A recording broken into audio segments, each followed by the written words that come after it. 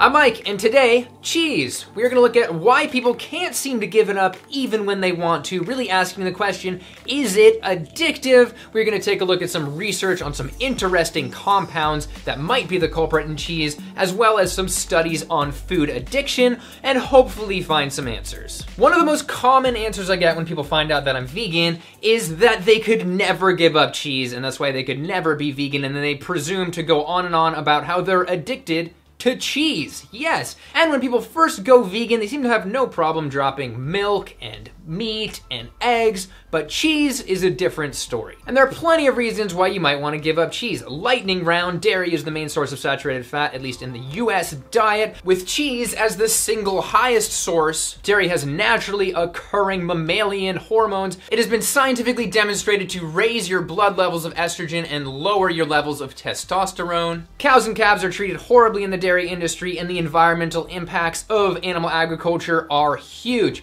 But this isn't a video about why you shouldn't eat cheese. That deserves its own video. This is a video about why people who are trying to give up cheese have such a hard time. It's like cheese plates are just staring back at everybody being like, "Don't think about the baby animals, get your fix, eat me." And Dr. Neal Barnard just came out with a book on this subject about a month ago called The Cheese Trap.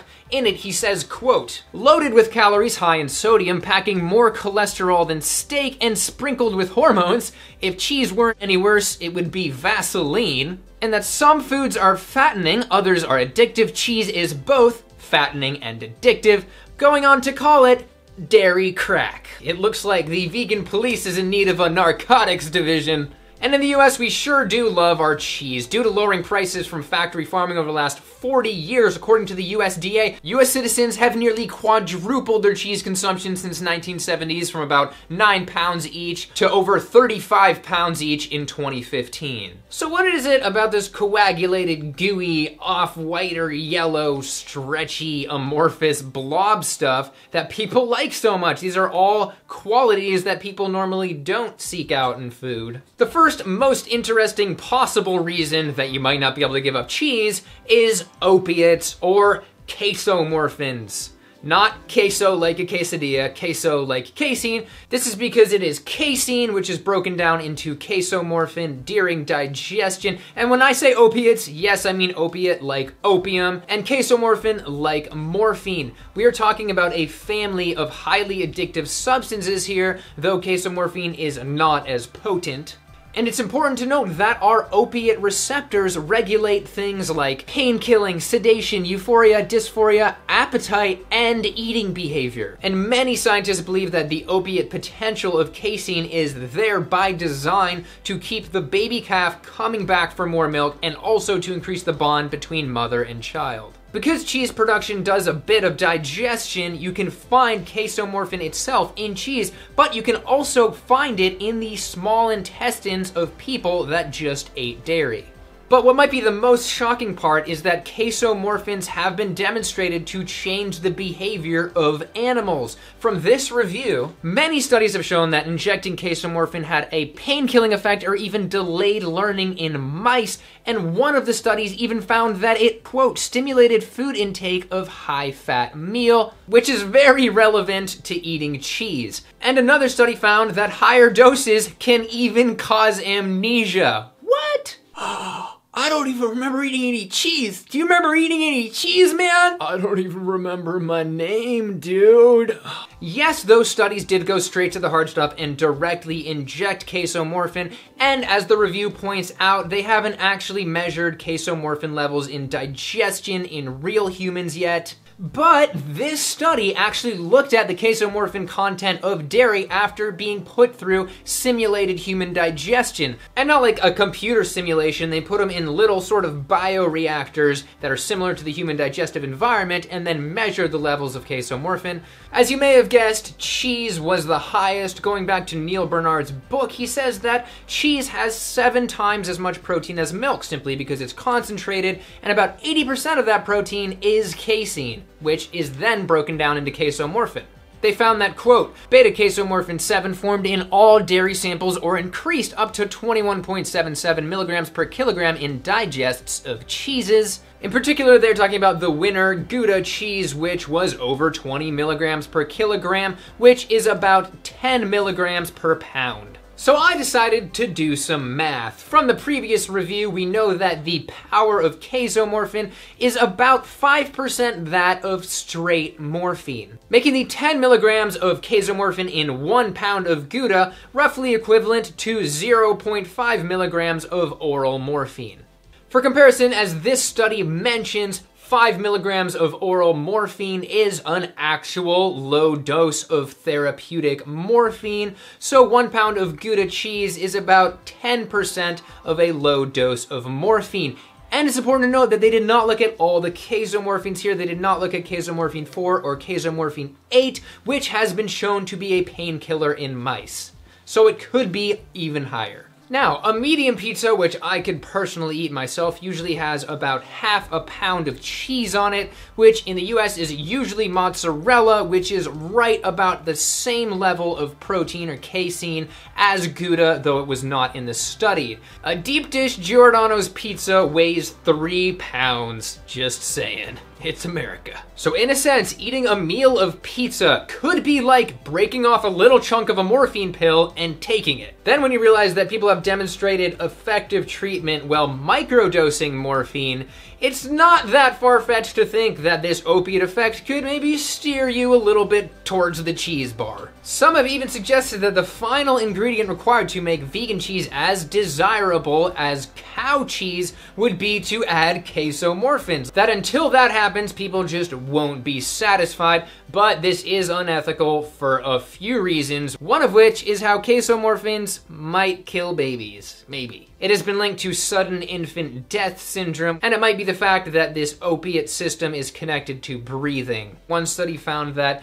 children who died of sudden infant death syndrome had 3 times the levels of casomorphins in their blood. And for those who might be doubting it, this in itself is enough to show that casomorphins are absorbed from digestion. Casomorphins might also play a role in autism, and they may also oxidize LDL or bad cholesterol, which, quote, is considered as a key factor in the pathogenesis of atherosclerosis and cardiovascular disease. But casomorphins aside, there is one property of cheese that we do know to be addictive, and that is its fat content. This study in rats demonstrated that high-fat foods created addicting eating patterns. High-fat foods in many cases can be addicting. I don't think that's controversial. So how do some foods stack up? Apple, 3% fat, whole wheat, 6% fat, French fries, 40 to 50% fat, cheddar cheese, America's favorite, nearly 75% fat. I personally did not realize that cheese was that high fat or that calorie dense back when I ate it.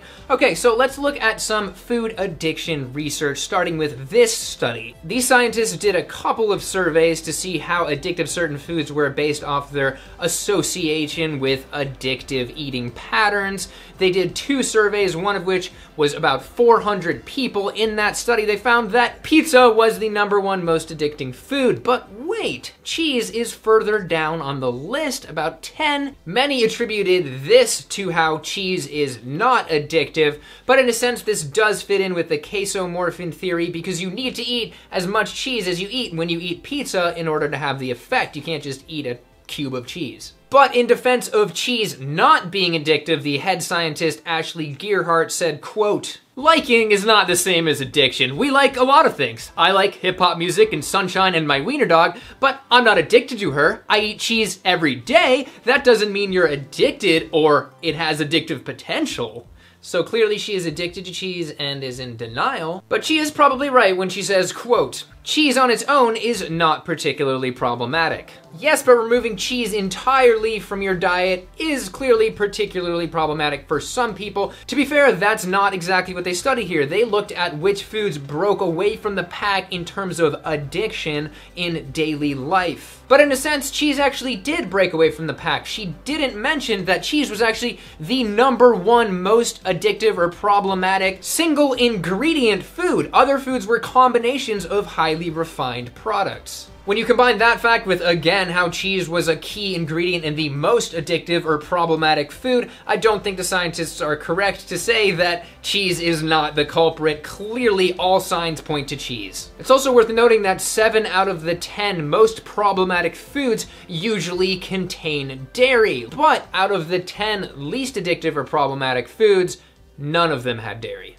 Which brings me to one final reason, which is more logistic as to why it's hard to give up cheese, and that is just how it's ubiquitous. It's everywhere. It's often in processed foods, sprinkled on everything, etc. And this is really obvious. It doesn't need further explanation, but it was worth mentioning. In the end, we don't yet have unequivocal proof that casomorphins affect or don't affect the behavior of humans, but we do have an animal model that shows how it affects mammalian behavior. We can measure it in the human digestive system, and we can measure it increasing into high amounts in simulated human digestion, and we can see that it crosses digestive barriers, and dishes like pizza can create enough casomorphin to compare to a low dose of actual therapeutic morphine. And also how the high fat content can be addictive, and maybe these two things work together to make it extra addictive.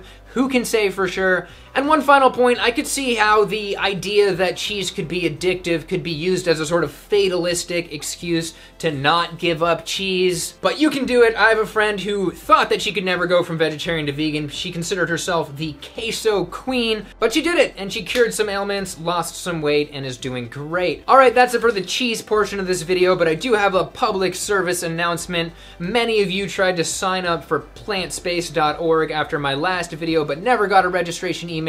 According to my web hosting service, the site was attacked by spam bots, possibly from putting the link on my YouTube video, and that totally screwed up the email traffic. We now have a new email service, and we have a button on our site that you can press, a big orange button that should fix the problem. It has been working for people, so I really hope that it works for everybody. Other developments, because of your suggestions, I have added a donate button on the bottom of the homepage, and we have also made the site officially secure. Thanks, Mark from PB Vibes, again for that. All right, that's it for today. Thank you so much for watching. Feel free to like and subscribe, and keep an eye out for my next video. That is when I will see you next. Goodbye.